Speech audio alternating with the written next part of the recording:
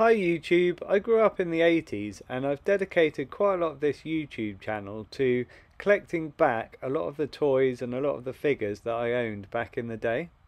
This particular video is going to be about a toy line by a company called ZYLMEX ZEE. Now ZYLMEX ZEE made a lot of die-cast things back in the day, so they made a lot of cars, that kind of thing, and yeah, I really love these little metal robots. This particular toy line is just called Metal Man. They're Metal Man figures, and they did quite a few other ones as well, apart from the three that I'm showing you today. They did, I think, like a policeman and a soldier and I think an astronaut. But I just particularly like these robots, so I've just bought these. I may end up buying the others in the future, but you can see they're nice, dinky little figures, really solid, nice and constructed. And this particular one is called QUESTAR, and you can turn his head around and you can view this side of the head as well, which I think actually I probably prefer. So I quite often, when he's on display, I keep him this way round. I just like that kind of flat face. This guy is also available in a gold kind of finish, but I prefer the silver one personally. You can see you can pose them in different positions, but when they get particularly old, obviously like these ones are, sometimes their joints can be a bit loose and they just kind of flop around a bit. It's okay once they're stood up and on display, it's fine, but yeah, don't expect to buy them and them necessarily have really stiff joints still. This one just says Hong Kong on the bottom of the foot. But yeah, ZYLMEX ZEE, that's the company to look for when you're buying these robots. They're fairly rare, these guys, fairly hard to find, and so because of that they're also quite expensive.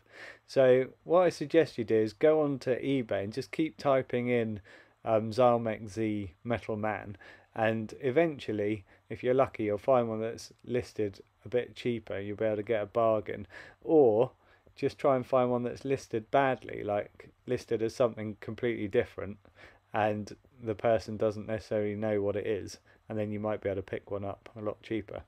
Right, this one says ZYLMEX on one of the feet and Hong Kong on the other foot. I really like this particular one. He's called ROTON.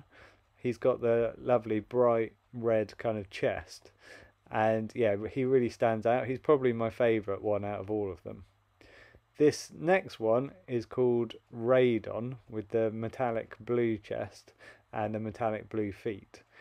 Again, really nice and kind of small, but I really like this one as well because again he's bright, so he stands out. I used to have quite a lot of other die-cast metal robots back in the day, but they were mainly things like GoBots and Super GoBots, or I had like a Shogun Warrior as well, and they were all very well constructed. You kind of wonder why there aren't similar kind of toys today, really. Most of the toys you buy today are really cheap plastic compared to the things we used to be able to buy. Right, I'm going to show you a few of the things that these came with occasionally. It didn't always come with the same sorts of things, but this thing here is called a recharge case. Well, it's only half of the recharge case. It also had a top to it as well. I've just got this bottom part, and this is for Roton, so he goes in this one. And it's quite a nice little thing. So particular packets came with these recharge cases. Not all of them did. So he goes in there like that. It's quite nice to be able to display him in that. It's a shame I haven't got the top bit. That's something that I'll look out for in the future and see if I can find the kind of clear top part for his recharge case. Okay, I can show you the actual packet that Radon came in. I always think it's a bit of a shame, the packet that he came in, because it's a really cheap packet. When you consider how solidly built the figures are, and really nice kind of metal figures, they just came in these really cheap plastic cases. This is the gun that came with Radon. This is particularly rare. They're really hard to find, the little guns. Obviously that's a small part that gets lost really easily.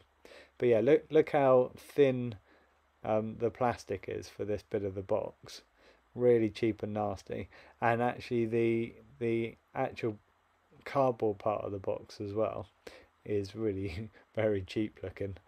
Again, I think probably back in the day you could buy these probably for less than £1, the actual robot. Yeah, I don't like this packet at all, but you know, I bought it in the packet, so I'm going to keep him in the packet.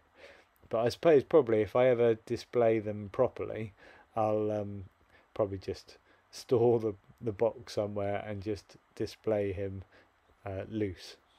It's quite nice though that on the back of the packet there are a few examples of you know, UFOs and helicopters and things that they must have made as well, and other figures that you could get. So you can see a little policeman there, got a soldier, and at the bottom you've got an astronaut as well.